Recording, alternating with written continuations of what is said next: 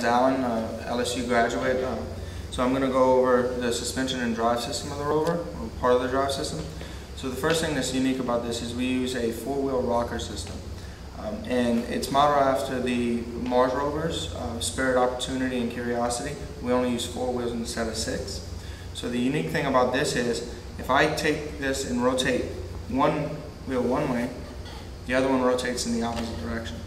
So the way that works is, this rocker arm pivots in the center, and you can see a linkage that connects back, and on this back side, and again it pivots and then connects to the other end in the same manner. What this creates is a differential linkage, so when one rotates one way, the opposite rocker arm rotates the opposite direction.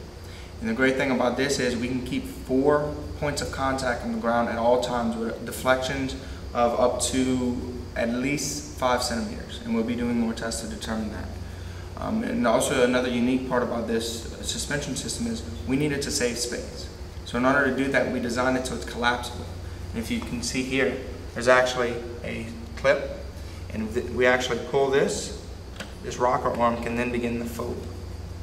And I'll demonstrate that in a little bit.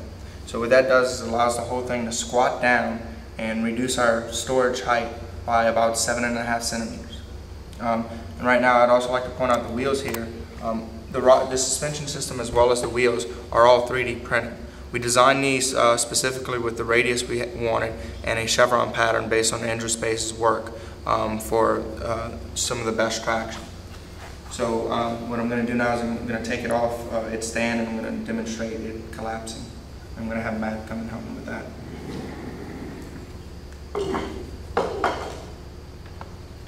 So what we're doing is we're just pulling the tabs and releasing the locking mechanism. Mine's good. And then we're going to rotate the arms up and hold it. Technical difficulties. Okay. So in its standard form, I would be able to let this go and it would stay squatted down. But there's extra hardware on the actual rover we don't have, so the weight necessary to keep it down is not in place right now. But what will happen is when I let go, we would usually drive these back wheels forward and the front wheels backwards, and that would assist this spring here in creating a lifting force. And what you'll see there is it's going to lift up on its own, and the mechanism will lock in place automatically. Now we have a rigid suspension system that could do the driving for us, and we also have ground clearance, which is key. We have 7.5 centimeters of ground clearance, which allows us to travel over rocks.